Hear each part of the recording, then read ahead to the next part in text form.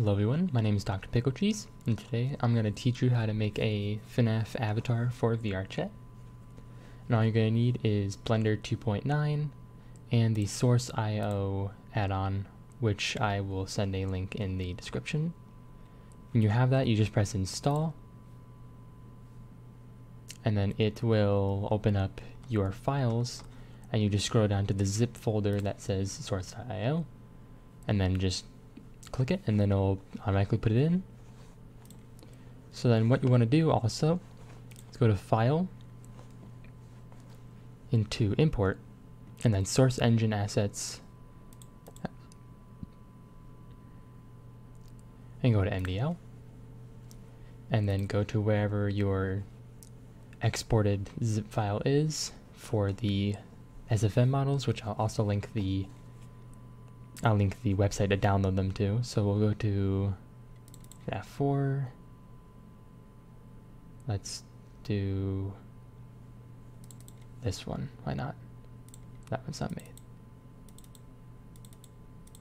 We'll do one when I find one. Select Spring Body. You just gotta wait for it to load in.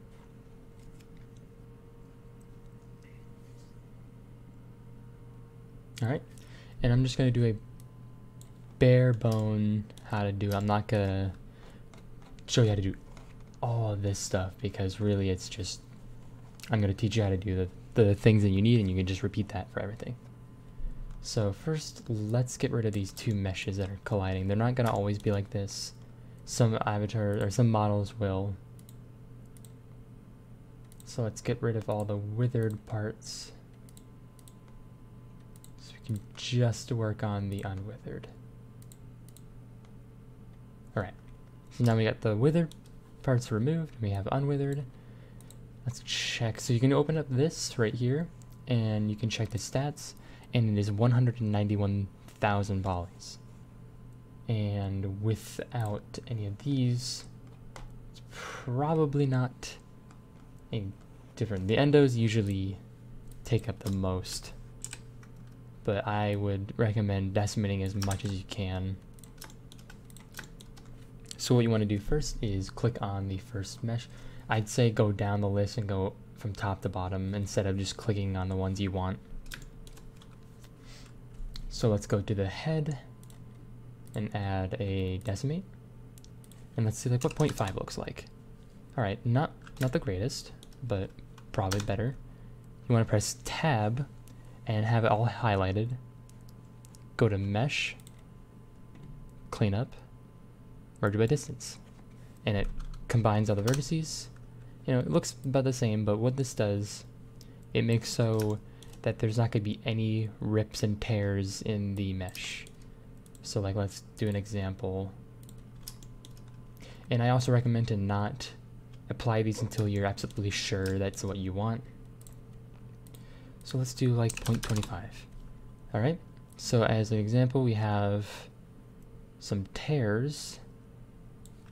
It won't completely fix the issue, but it will. And look at that. Actually made it a lot better.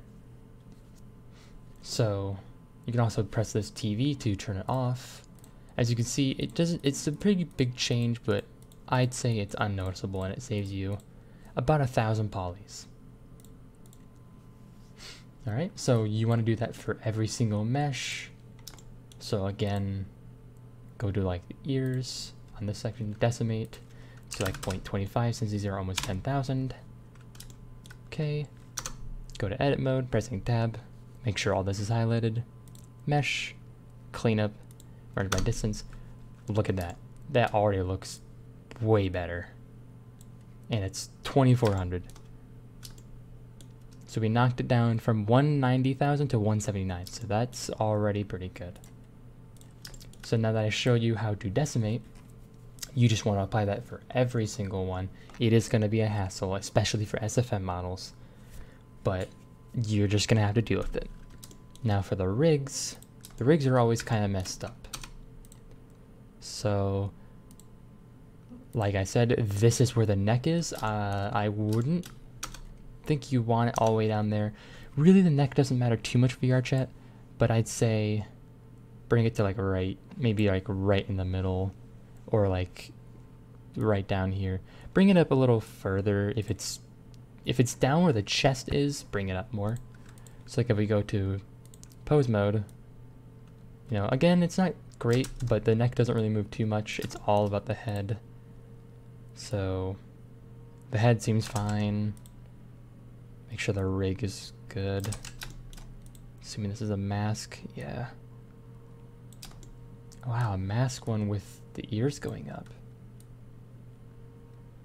Okay, so that's not a bad model.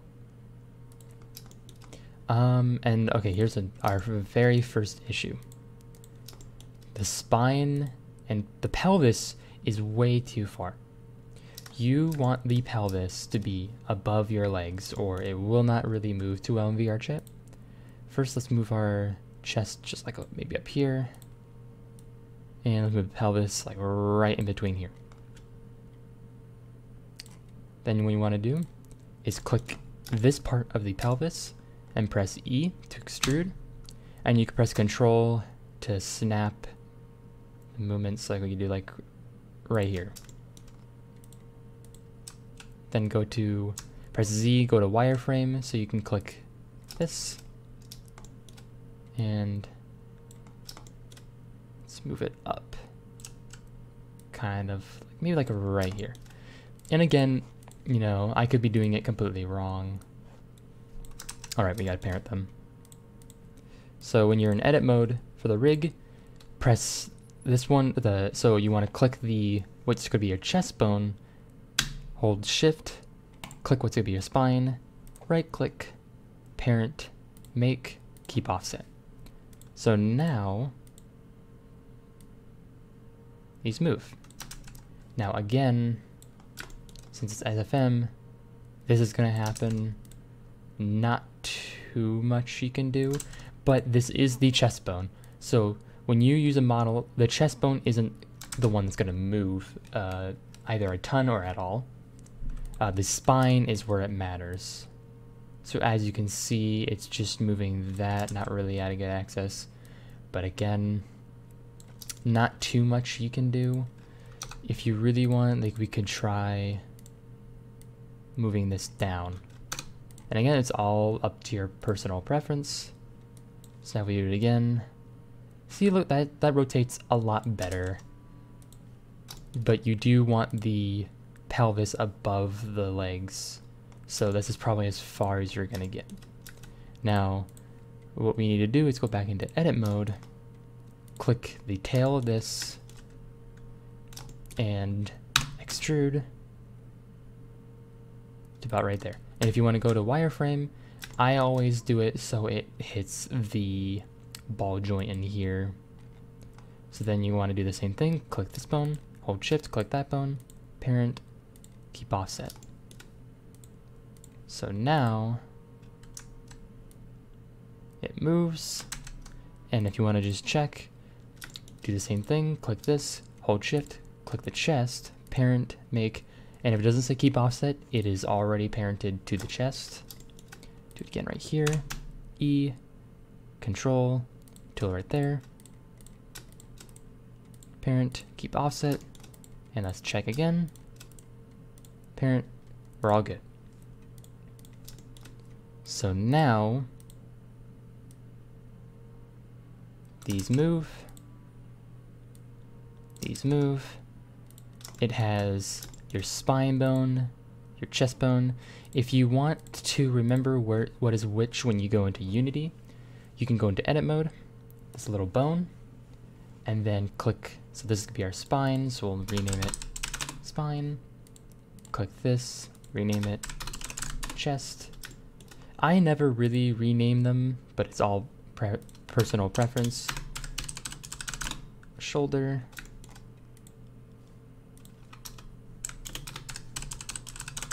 shoulder, and then everything else should be named correctly. The things a lot of times that do not import is the chest bone and the shoulders if they're not named properly. So we'll go into Unity and we will show you how to do that. before we do that, so let's just say you have it all decimated and you want to export. So make sure we have our modifiers applied. So we go here, Control A, or you can open that and press apply, but Control A is way faster. All right, and never apply armature, because if you apply armature, that means this will not, the object without the armature modifier will not move, as example. So I apply that, go to pose mode, and this ear part does not move. The endo does because it has the armature modifier on it, and also you can Control Z back. So what you want to do, actually, before we do anything, make sure it is all one object. So that means, so you do A, and you can do Control, so let's do Shift A, sorry. Shift A, and not Shift A, sorry. Shift click. Shift A does this. So if you press A and then Shift click, and you have this yellow, then you can do Control J, or you can right click and then click join. And now it's all one object.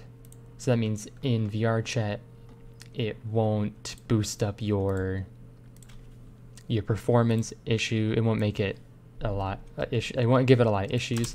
But if you want to, let's say, make a suit toggle, which a lot of people do, what you would need to do, let's back up, is, so for here it's already pre-made for us. So we would select the suits,